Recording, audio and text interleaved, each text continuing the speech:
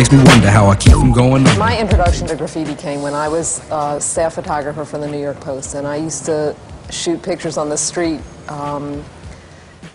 in my spare time, and quite by chance, a 14-year-old boy showed me his book of drawings for graffiti.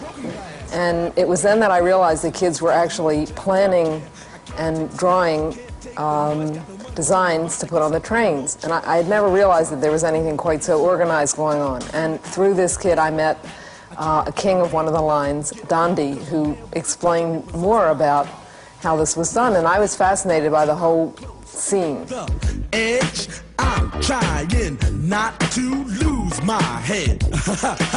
It's like a jungle sometimes. Třeba tuhle fotku mám moc rád.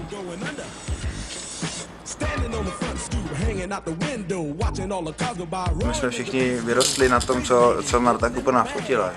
Hodně jejich fotek mám vtištěných do palice úplně. Jestli patříte mezi lidi, kteří milují to zlatý období graffiti, tak tohle je ženská, která prostě byla ve správný čas na správném místě. Martha byla vlastně u všech zásadních věcí, co se v 80kách, 70kách děly.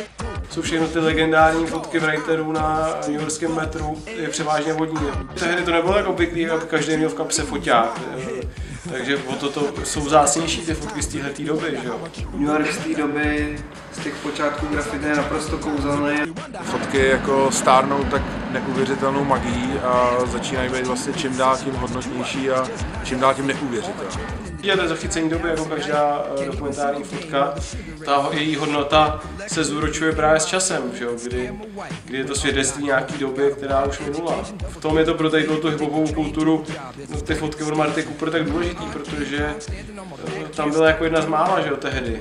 Já když vidím ty odtrhaný Hispánce, jak jsou někde zaseknutý mezi dvouma vlakama a stříkají na tu šedivou divnou obludu, tyjo, tak mi to přijde z dnešního pohledu už úplně neuvěřitelné.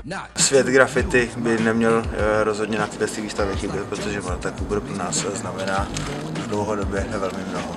Je v té hře úplně od začátku, proto musí mít respekt a všichni přijďte na tu výstavu. A nezapomeňte, že dress code na Martha Cooper Files jsou 70. a 80.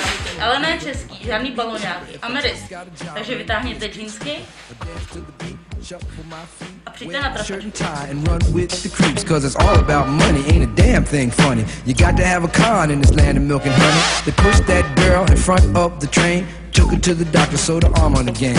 Stabbed that man right in his heart, gave him a transplant for a brand new start. I can't walk through the park cause it's crazy after dark. Keep my